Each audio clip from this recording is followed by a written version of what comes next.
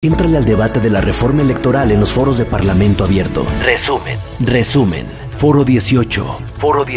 Prohibición de propaganda gubernamental y veda electoral. Regulación de conferencias gubernamentales.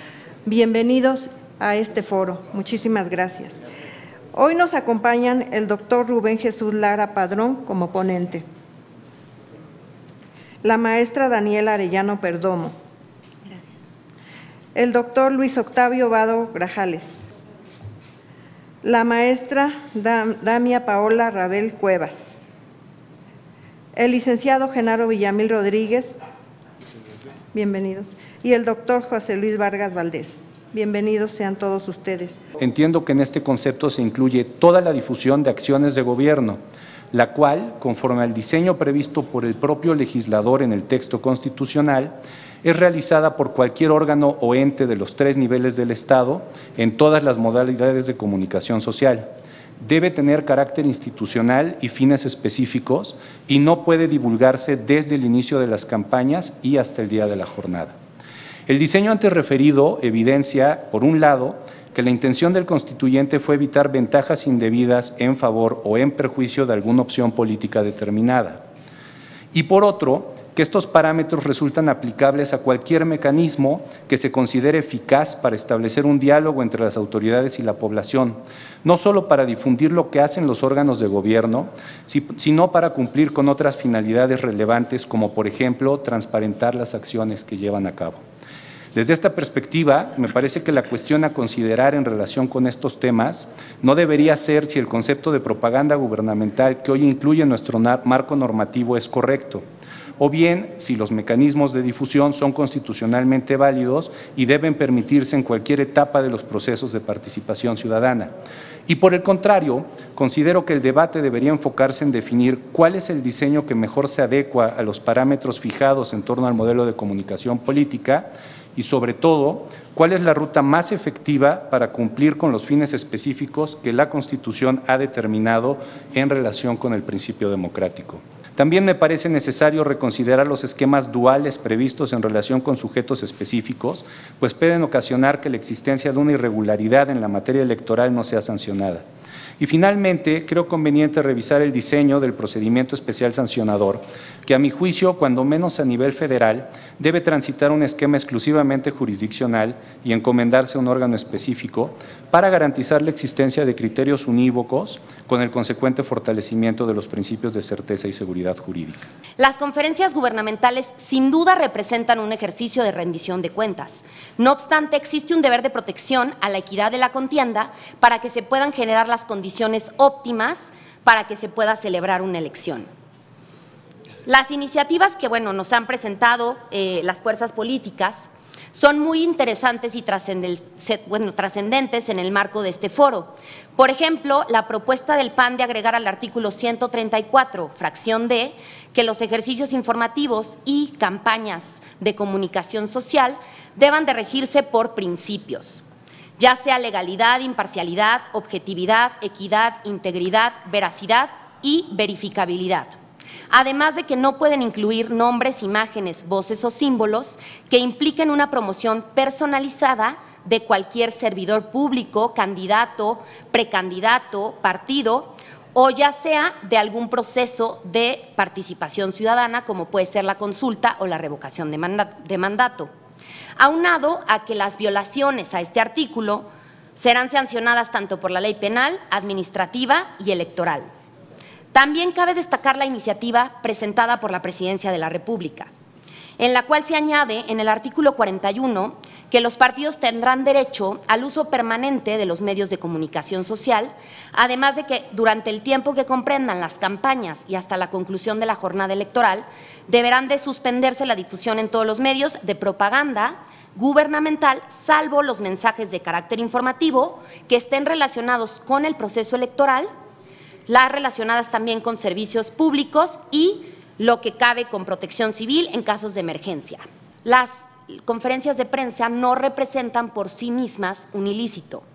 Sin embargo, el funcionario o la funcionaria debe respetar el principio de equidad en los procesos electorales y de neutralidad como servidores públicos en estos procedimientos. al hablar de propaganda gubernamental tenemos que estar conscientes que debemos hablar de un modelo de comunicación completo que fue pensado para un México que tenía un concepto de democracia más estrecho y que tenía una forma de comunicación prácticamente unidireccional a partir de la radio y de la televisión.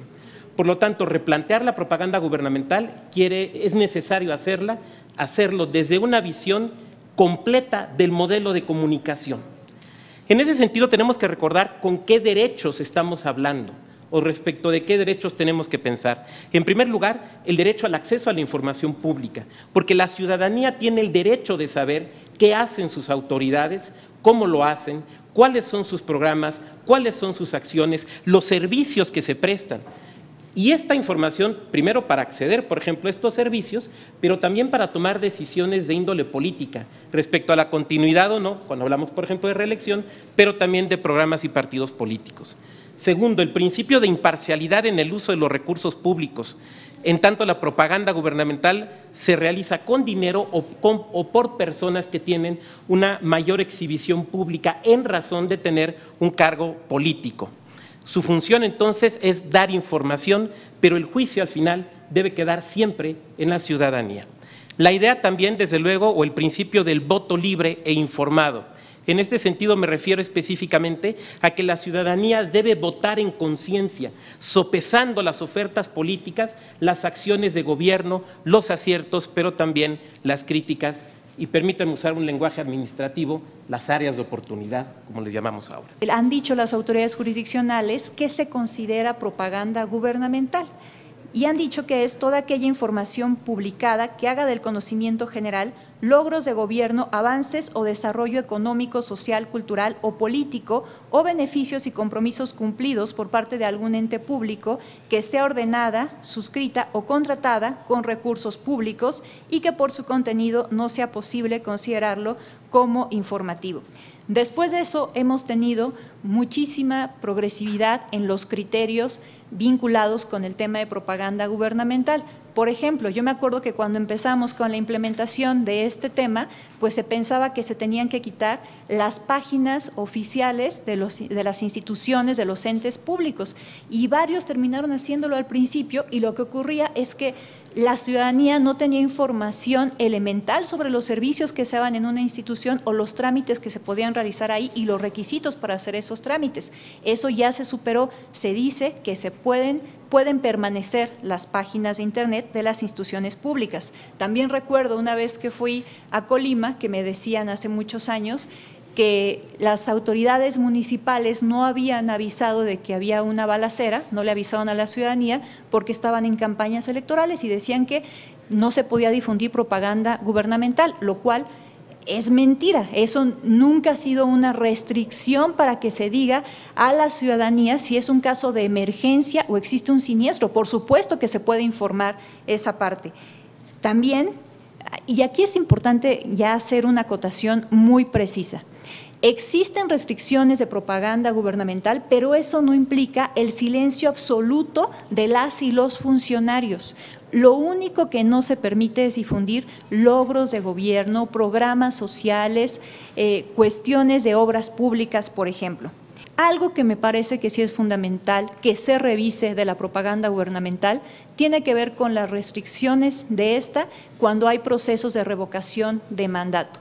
A mí me parece ilógico que una persona respecto a la cual se está evaluando y se está determinando si va a seguir en el mandato o no, no pueda mencionarle a la ciudadanía cuáles son sus logros, si ha cumplido sus promesas de campaña, qué ha hecho, y también a su vez que las personas detractoras no puedan decir que hay deficiencias. Me parece que eso no abona al debate y eso debería revisarse. Creo que estamos en una oportunidad importantísima para que podamos realmente replantear el modelo de comunicación político-electoral que se heredó de la crisis del 2006, que no se resolvió en la reforma electoral que dio origen al Instituto Nacional Electoral, al INE, la reforma de 2014, porque todos los postulados actuales, desde nuestro punto de vista, y hablo ahora sí a nombre del sistema público de radiodifusión y de los medios públicos, no solamente a nombre mío, están encaminados a justificar y acentuar la intervención del Estado, no del gobierno, en un diálogo que debe ser democrático y que se da a través de los medios informativos y de las plataformas sociodigitales. Creo, sinceramente, que hay un enfoque o una postura punitivista que no ayuda y no está ayudando a tener un debate mucho más equilibrado. La cuestión toral, desde nuestro punto de vista, debe ser la reflexión sobre la conveniencia y unidad del actual modelo de comunicación política, porque las restricciones a los derechos, como los derechos de las audiencias o el derecho a la información, y a las libertades, como la libertad de expresión, subordinadas a la presunción de poner en riesgo el principio de equidad en la contienda electoral, sin que existan métodos probados que permitan acreditar de manera fehaciente e indubitable la afectación de este principio de equidad, implica la existencia de un régimen de excepción. El artículo 41 constitucional establece no un modelo de comunicación, un modelo de excepción a la libertad de expresión, al derecho a la información, a los derechos de las audiencias. Entonces creo que esta es una maravillosa oportunidad, la reforma político-electoral, para que replanteemos esto y para que también incorporemos en la discusión el poder del algoritmo. Ya no obedece a lo que fue diseñado en los años 2007-2008 a partir de una crisis política que evidentemente estuvo en el ojo del huracán la propia legitimidad del proceso electoral 2006 y que pues evidentemente se tomaron decisiones radicales, pero que ya en el tiempo uno las analiza y francamente pues resultan, yo diría, de difícil aplicación o imposible. A mi modo de ver, eso es uno de los factores claros que, desde mi punto de vista, exige una reforma, exige una liberalización del debate, exige la posibilidad de que así como los gobernantes, los funcionarios públicos defiendan su trabajo, también su trabajo sea criticado, y que eso nos va a llevar a una democracia donde creo que el foco central y la diferencia de 2007-2008 con la realidad de hoy es ya no tratar al elector como si fuera una persona discapacitada en su decisión política. Yo creo que hoy lo que los medios de comunicación nos brindan, las redes sociales nos brindan, hace que el ciudadano pueda tener toda la información. Y esa información es más que suficiente para que se le respete la libertad de creencia al elector para que vote por quien quiera y tenga las preferencias políticas que quiera. Esa liberalización de la vida pública nacional creo que desahogaría muchas tensiones que hoy francamente están generando pues precisamente eso que estamos viendo, que no haya capacidad de diálogo, de opinión y sobre todo de un debate franco y transparente. ¿Cuáles tienen que ser, a mi juicio, los puntos que se tienen que seguir cuidando? Pues evidentemente el que los recursos públicos no estén destinados para esa finalidad, es decir, que no, ¿por qué razón? Por una razón fundamental, para que no se afecte la equidad entre los contendientes, pero esa equidad no tiene que ver con que, o esos recursos y esos bienes públicos no tienen que ver con que el funcionario también se le tenga que considerar como un bien público. El funcionario es una persona con derechos y obligaciones que debe tener la posibilidad de demostrar y defender lo que ha hecho, y también de la oposición, de los partidos, de la ciudadanía, de criticar. En este momento de apertura informativa, donde las redes sociales aún no están reguladas, pero juegan un papel de penetración masiva, les pregunto, ¿consideran ustedes que ha habido un exceso de judicialización y de sanción en torno a la propaganda gubernamental? cómo poder evadir esta línea tan delgada de la propaganda gubernamental para que quienes ejercen la función pública en conferencias de prensa o en la mañanera o en reportajes que les hagan o entrevistas simples y llanas que les puedan hacer los medios informativos, no violen las reglas establecidas por la ley. Sería muy importante que ustedes como expertos nos los dijeran si tienen la forma en que se pueda solventar esta situación. Creo que algo que nos ocupa muchísimo es poder identificar cuáles serán los factores a considerar a la hora de definir justamente las sanciones. Yo ampliaría y creo que invitaría justo a que pudiéramos tener un poco de luz respecto a este umbral de lo que es el reto, ¿no? El diferenciar muy bien, el no permitir que se disfracen temas de información con propaganda. ¿Consideran ustedes que el esquema de veda electoral hoy vigente podría flexibilizarse para permitir un mayor involucramiento de las y los ciudadanos en el debate previo que debe existir en todo proceso electoral?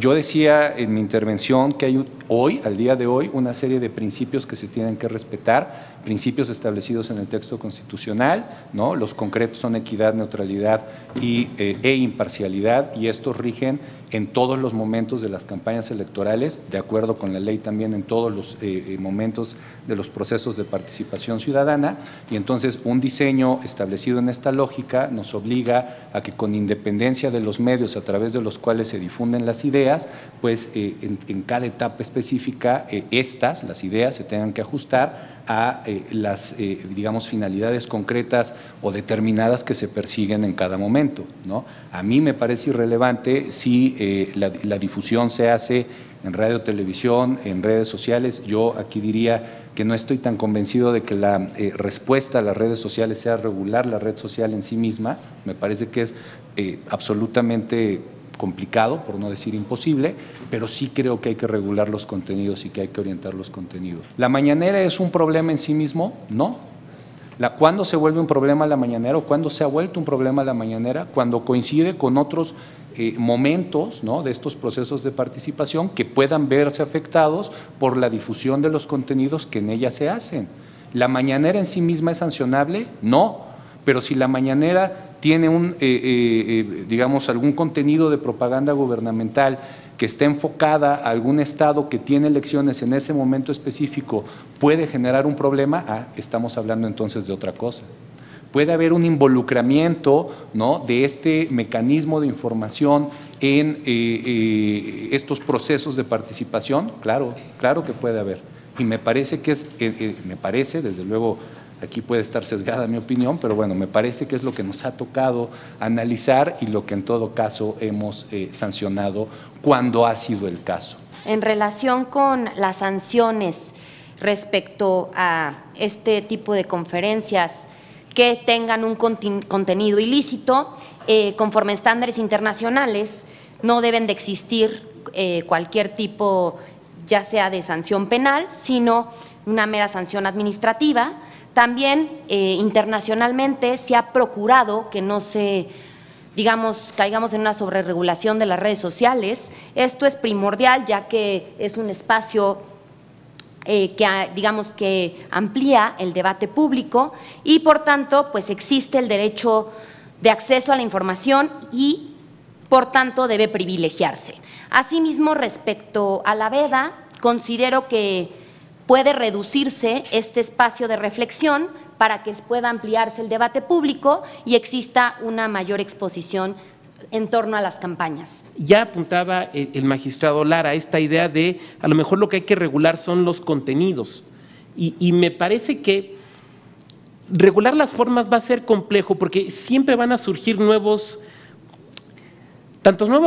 canales como nuevas formas de ejercer la comunicación pública y lo que hoy nos parece muy creativo, el día de mañana cuando veamos otras figuras y otras maneras ya hasta dejará de sorprendernos.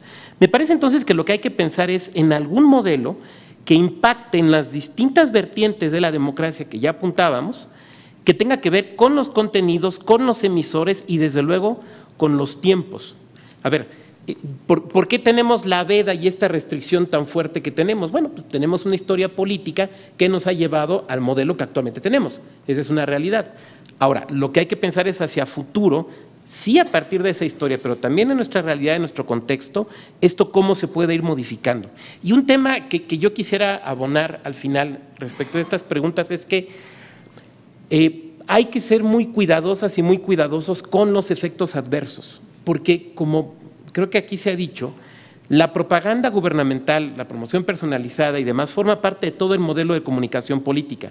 Cuando se le mueve de un lado, tiene impactos en otros. Lo que sí existe es que ante la falta de configuración legal, eso puede generar que los criterios empiecen a cambiarse, digamos, de manera más dinámica. Y eso también puede propiciar, en el marco de un proceso electoral, incertidumbre y, por lo tanto, una mayor presentación de quejas. Por eso, la relevancia de que esa porción normativa del artículo 134 constitucional, que todavía no tiene una configuración legal, la tenga para que entonces tengamos mucho más claridad y más certidumbre en esto, y eso sin duda alguna va a lograr que se bajen un poco las quejas y las denuncias que se presentan en este ámbito. Primero, la libertad de expresión de las personas servidores públicos está acotada y eso se tiene que reconocer.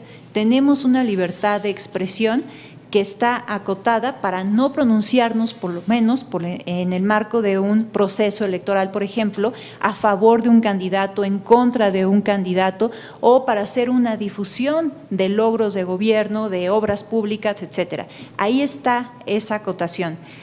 Sin embargo, algo en donde hay que hacer particular énfasis es que las conferencias matutinas per se no son violatorias de la ley, porque se reconoce que tienen un ámbito de información y que van a presentar información relevante a la ciudadanía y que constituyen también una rendición de cuentas. Sin embargo, dentro de estas también pueden existir la difusión de logros de gobierno o de obras públicas, cuestiones que sí están prohibidas en determinados momentos del proceso electoral, específicamente al inicio de las campañas y hasta el día de la jornada electoral. Esa me parece que es la regla básica que se tiene que tener presente cuando se quiere distinguir entre una propaganda gubernamental que se permite y no se permite, sobre todo en el marco de un proceso electoral. Más allá del medio por el cual se está difundiendo o si se utilizan recursos públicos o no, para poder hacer una distinción sin a lo mejor llegar a deliberar si se pagó una entrevista o no, lo más sencillo es que podamos hacer el análisis de contenido. Y eso también no solamente se involucra con a lo mejor servidores públicos o autoridades, eso se involucra también con algo que fue motivo de reforma con el nuevo modelo de comunicación política, que se buscaba que personas con alto poder adquisitivo no incidieran en las contiendas. Hoy por hoy, ninguna persona puede comprar propaganda política o electoral. Entonces, si nosotros nos vamos al contenido, es más fácil poder determinar si alguna cuestión que se esté difundiendo es o no violatoria de la norma. Yo creo que hay que regular el dinero público,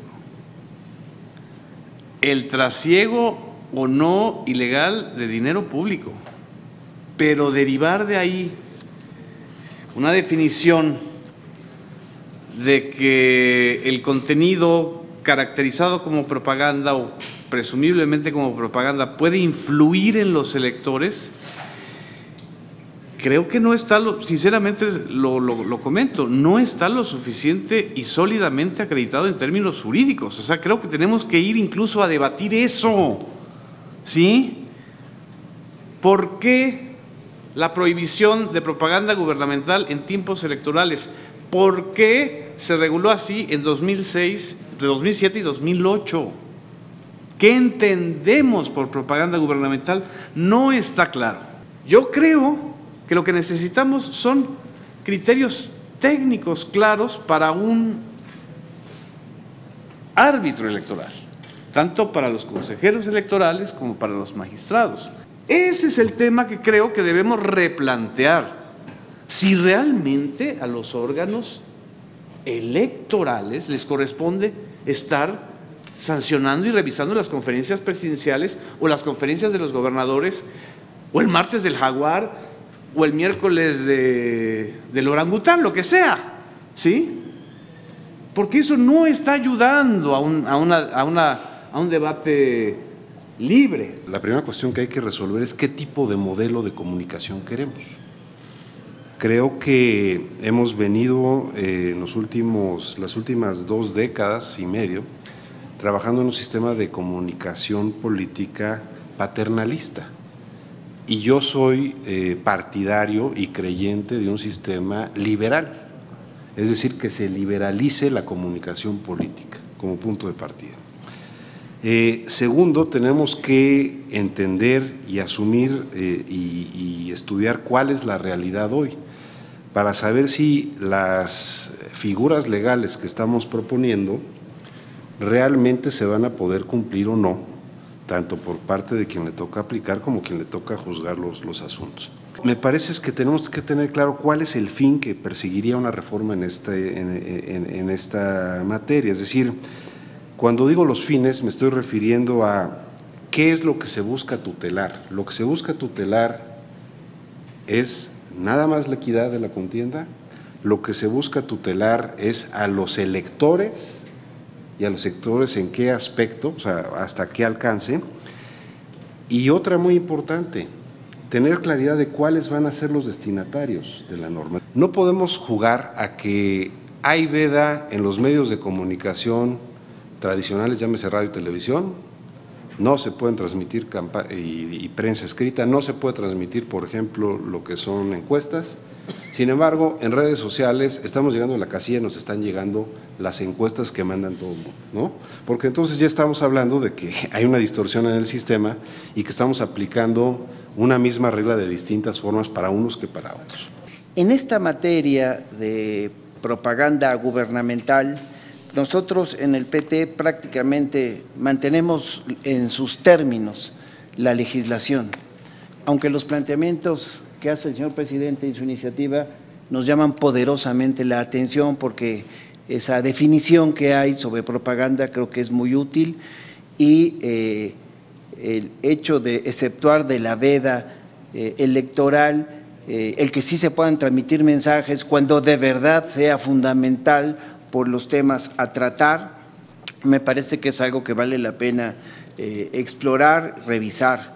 ¿En qué consiste la valoración flexible del tribunal donde se multa y no se aplica la única sanción prevista?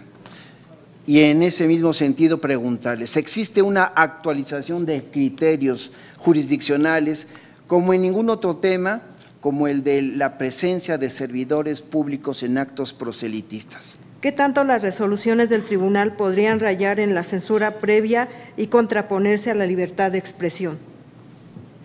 En su opinión, ¿se pueden dar violaciones al derecho internacional y al derecho interno en materia de información y rendición de cuentas por las interpretaciones de contenidos por parte del Instituto Nacional Electoral?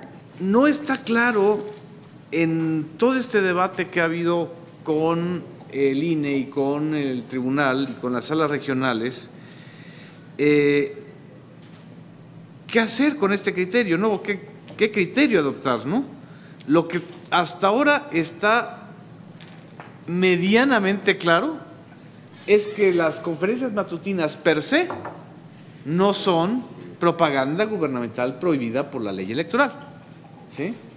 Y entonces se ha ido a resolver casuísticamente los casos en función también de las quejas que se presentan ante el INE, ¿no? Y tampoco está claro que al nosotros difundir, o sea, los medios públicos al difundir estas conferencias matutinas, buscamos influir para beneficiar a algún actor político. Desde la óptica de los medios públicos, estar definiendo qué parte de la conferencia matutina viola o no viola la ley electoral ex ante, es vulnerar también los principios de independencia editorial, de defensa de los contenidos, que por cierto está en el artículo 10º transitorio de la reforma del 2013 a la Ley Federal de Radiodifusión y Telecomunicaciones. Por eso también yo planteo, tenemos que ver las dos caras de la moneda. El principal problema ahorita no es la conferencia matutina ni en las redes, ni en la televisión, ni en la prensa. El principal problema es la adicción que está teniendo toda una generación de audiencias y de usuarios a las noticias falsas. 6 veces más se observa el contenido de algo falso que de algo verídico, ¿sí? Y eso inunda todo. ¿Qué es o qué conflictividad tenemos hoy en relación con los actos anticipados de campaña que se empatan con otras figuras que no existían cuando se diseñó el modelo? Me refiero concretamente a la reelección. Y entonces, ¿en qué momento, no, una participación es pues una difusión de alguna acción gubernamental, en fin, y en qué momento esa difusión puede empatarse con un proceso de reelección, ¿no? Y entonces eso cómo se encuentra un punto medio y cómo se va a resolver ese dilema. Lo de las sanciones, a ver, yo creo, aquí lo digo con mucho cuidado, que no podría haber una sanción única, desde luego entiendo que es a partir del contenido normativo, pero lo pienso a partir de lo que establece la propia Constitución y los criterios jurisdiccionales, en el sentido de que una sanción única para una conducta, una sanción que no permita graduarse de acuerdo con las condiciones específicas de cada hecho, pues sería violatoria de derechos humanos. Lo que se ha convertido en la negativa a registro, esa sanción y obviamente los actos de pre-campaña, pues es una manera como de quitarse contrincantes, ¿no? Es decir, están cazándose los unos a los otros para cualquier cosa menor, decir pérdida de registro, ¿no? Y yo creo que eso es desproporcional, francamente, con lo cual evidentemente que cuando es un acto previo que se puede percibir dolo y que existe una finalidad de anticiparse en la contienda frente a otros candidatos, pues creo que para eso está prevista la norma y tendría que tener esa aclaración o claridad que es para cuestiones o conductas de carácter grave. Yo preferiría un régimen mucho más realista, donde incluyendo el Ejecutivo Federal pudiera ser objeto de sanción, pero que evidentemente sea proporcional al tipo de conducta. También los funcionarios públicos, lo digo en primera persona y lo digo aquí en plural y lo digo para todos, también la función pública no implica el que renunciemos a nuestros derechos ciudadanos, y también los funcionarios públicos tienen derecho a la libertad de expresión, también los funcionarios públicos tienen o tenemos derecho a la honra, a ejercer nuestros derechos políticos. Entonces tenemos que encontrar una fórmula que, insisto, sea realista y al final también sea garantista con los derechos que no tenemos por qué renunciar. Para efectos de mayor precisión, en la reforma que se analiza y su dictamen, me gustaría saber qué opina usted sobre esta problemática planteada. ¿Se resolverá a través de una reforma constitucional o realizando precisiones en la ley secundaria? A mí me parece que podría ayudar muchísimo que tuviéramos esta legislación, esta configuración legal, en donde nos diera mucha claridad de la definición de la propaganda gubernamental, de los alcances del artículo 134 constitucional y del artículo 41 constitucional, donde se estableciera un catálogo de cuestiones que están prohibidas, como se hizo, por ejemplo, en su momento para definir qué se considera violencia política contra las mujeres por razón de género. Creo que eso sería una guía fundamental para que todas las personas involucradas pudiéramos saber qué sí y qué no está permitido. Creo que sería lo ideal que se tuviera así en una configuración legal. Cámara de Diputados, Legislatura de la Paridad, la Inclusión y la Diversidad.